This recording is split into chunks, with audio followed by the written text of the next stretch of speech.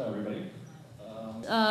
My father continued to be very active throughout his, the whole time that we were in Denmark. And he actually started the BHRO, the Bahrain Human Rights Organization in Copenhagen, which again focused on the issue and the plight of political prisoners in Bahrain.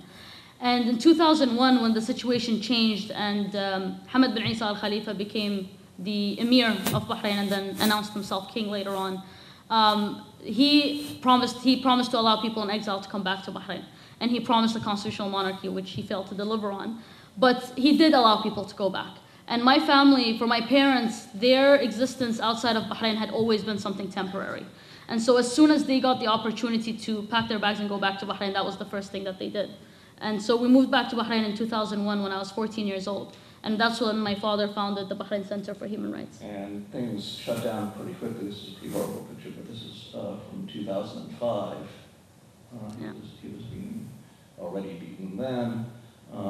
And then the pro-revolution happens. And can you describe the situations of how he was arrested and stuff like that? Sure. On the 9th of April, 2011, my father... the pro-revolution is Valentine's Day. Yes, 14th of February. And then the crackdown, of course, happened in mid-March when the Saudi and the UAE troops came into the country. And that's when the widespread violence, systematic violence by the government started. And on the 9th of April, 2011, my family, including my father, my sisters, and my brothers-in-law, were all in my sister's apartment. And they received news that the riot police had already broken into our apartment, and they were looking for my father. And so my father told my family that he would, first of all, they got my niece, who was 1 year old at the time, out of the apartment. And he asked my brothers-in-law to leave, who refused to leave. And so he asked my family members not to respond or not to try and prevent the arrest in any way, because it was well known by then that anyone who resists or tries to intervene in any arrest either gets arrested as well or gets beaten, as happened with the case of my uncle when they arrested him and his wife was sexually assaulted by the police. And so within 30 seconds, they had broken down the door, they entered the apartment, and before my father, as he was telling them that he was going to go with them willingly, they grabbed him from the neck, they dragged him down the staircase, and they started to beat him violently. There were about 15 or 20 of them. My three brothers-in-law were also taken and beaten. They were taken downstairs to the bottom apartment and beaten as well. And by the time they were finished with my father, he was unconscious. While they were beating him, my sister Zainab heard him saying continuously that he couldn't breathe. And she tried to intervene, saying, he was going to go with you willingly, so why are you beating him? And so one of the officers, who we think, or we now know as Badr al-Ghayth, who continues to be a police officer today, ordered that they arrest my sister as well. And when my mother tried to intervene to stop them from taking my sister, she was pushed back on the staircase, and they were all locked in the apartment upstairs. And when they took my father away, he was unconscious. He received a hard blow to the face, which left him with about 6 fractures in his jaw. And he currently has to have around 34 or 36 metal plates that hold his jaw together with his face. And they took him away unconscious. Of course, my family didn't know whether he was alive or dead. And right afterwards, my sister was tweeting about this, which is how I found out what happened, as I was in the United States at the time. She basically, the first thing she did is started cleaning up the blood, because she knew that her 1-year-old daughter would be coming home, and she didn't want her to see that. And of course, what happens in Bahrain is that when you're arrested, you disappear. They arrested 2 of my brothers-in-law along with my father, although they have no political affiliations, are not human rights activists, and are not involved at all in the movement. But because they're related to us, they were arrested as well. And they were also severely tortured while imprisoned and released afterwards. But what happens always in Bahrain, especially in 2011, is that when you're arrested, you disappear. And for some time, your family does not know whether you're alive or dead. And of course, we know as human rights defenders, and I remember I talked about this with the Special Rapporteur on Torture from the United Nations as well. One of the times when we know that torture happens the most is when people are put in incommunicado detention. It's when they're cut off from the rest of the world that we have serious concerns about mistreatment and torture. And this is what happened and continues to happen to political prisoners in Bahrain. Just recently, one of my colleagues, Naji Fatil, was arrested, and he disappeared for about 3 days. And we still have serious concerns, and we don't know what his situation or his well-being is. So this is something that not only happened in 2011, but continues to happen today. Coming back to your father, he was presently, he came out that he was out of his disappearance, and he was put on trial, and he was given a life sentence for all his beastly monstrousness. Yeah? That is correct, yeah. And one of his responses to that was a hunger strike. Yes, so he was sentenced, he did several hunger strikes. After he was arrested, he was at the military hospital, where he continued to be tortured while at the hospital after he had received surgery. And then he was moved to Bahrain prison, which is the military prison, where he continued to be tortured as well.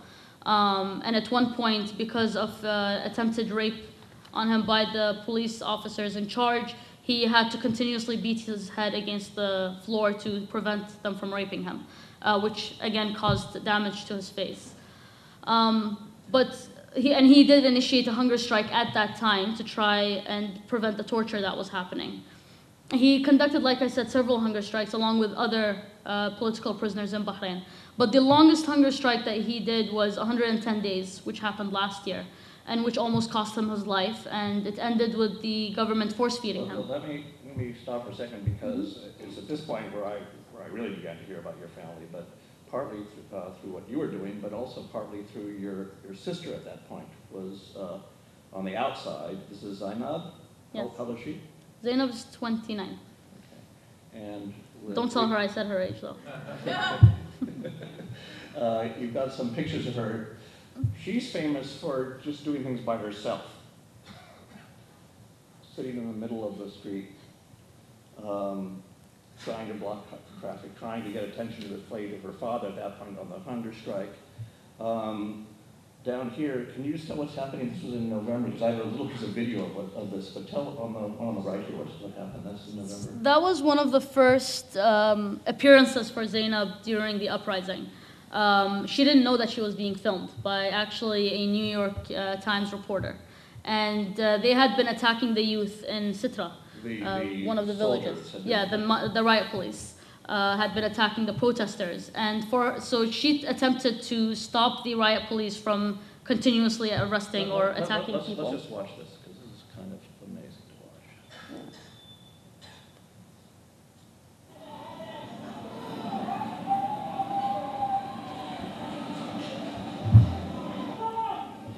That's her by herself.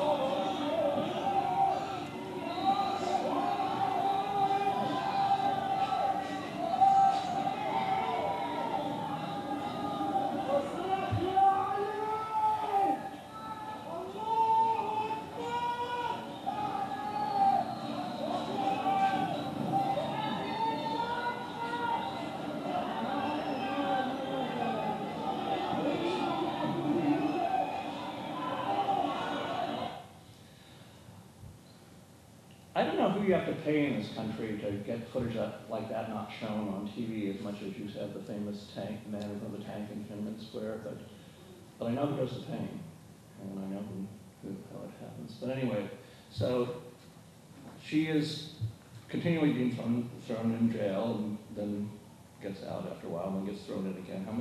How much has she? I've lost count, but I think it's around 9 times that she's been in and out of prison now. She's also been beaten severely several times. She's been shot in the leg with a tear gas canister. She's been subjected to quite a lot in the past 2 years. She's in prison right now. Yes.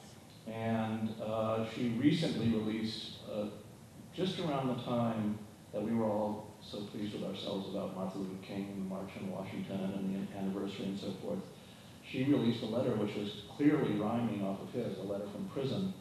And it's an amazing document. You can find it online. The Zainab AlKhawaja letter from a Bahrain prison.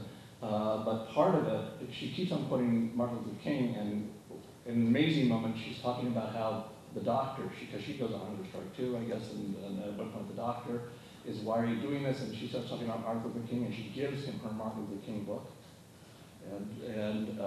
But at one point, I thought she turns from just talking about Martin Luther King in general to well, this passage. This is aimed more at us, so I think you might read it for us. Sure. It says, as I read through Martin Luther King's words, I found myself wishing he was alive. I found myself wondering what he would have to say about the U.S. administration's support of Bahraini dictators.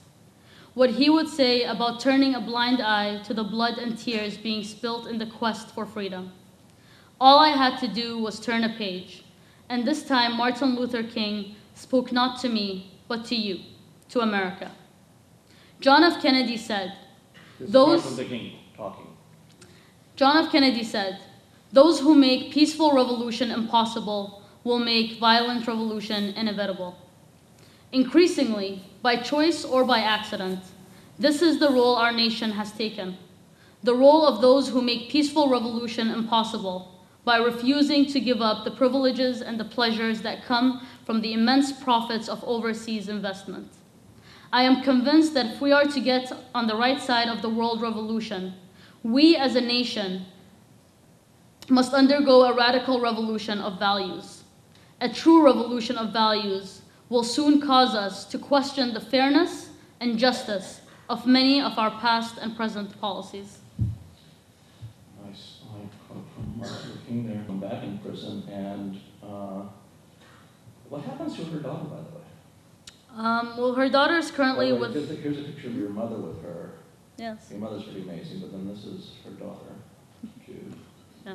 So Jude is 3 years old now, and she's currently living with her father, who was previously detained and tortured. And I think the most difficult thing for Zainab right now is that for almost the 2 months that she's been in prison, she has not been able to see her daughter. She's been prevented family visits, consular visits, lawyer visits, even access to sanitary items like shampoo and soap and so on. And even further to that, she's not been allowed outside of the prison facility. Usually prisoners are allowed to go outside to at least see the sky or the sun. Zainab has not been allowed outside of her cell for almost 2 months now. On an earlier visit, there was she tweets by the name Angry Arabia, right? Yes. And she it's told a story about, this has been maybe 6 months ago, where she was able, while in prison, to hear from her father on the phone. And these tweets are, as you know, just very short things, but this is a sequence. Maybe you can read this description of the conversation she had with your father. Sure. So she tweeted this after she was released from prison. And she wrote, so that's a total of 3 months that I did not see my father. During my 2 months in detention, I was allowed only 1 call to my dad. I don't want to share the difficulties of prison, but I do want to share that 1 phone call when I at last heard his voice. I remember running out of my cell when the prison guard told me that I could speak to my father. I couldn't believe it. And I remember as soon as I said hello, I heard another prison guard on the other side of the phone call shouting at my father. Don't speak about politics, he shouted. And I could hear the irritation in the voice of my always proud father. It's always awkward when you have a few minutes to speak to someone you love, with police standing by listening to your conversation. But my father started with, listen, Zainab, you know they built a wall around our outdoor area instead of the fence. We used to be able to see the sea. We could see the first light of the sunrise. But they didn't want the other prisoners to see us. The other day I sat with one of the other political prisoners, right before sunrise. He turned to me and started reading a poem. How difficult it is to have a wall between you and the sunrise. How difficult to try and claw your way to see a little light. As my father read me the poem, I felt all of the anger and sadness in me come to surface. Yes, a wall surrounds us. He waited, knowing what I was thinking and feeling. Then he said, but Zainab, I listened to his poem, then I asked him not to leave. We sat and waited in complete silence until the sun was high up in the sky. Then I turned to my friend and told him, the sun always rises higher than the wall. You'll be in pain only if you concentrate on the wall. But if you look at the big picture, you'll realize that in the end, the wall is in fact insignificant. I was going to ask you, I have to find it here on the... One last look at Jude before we leave her there.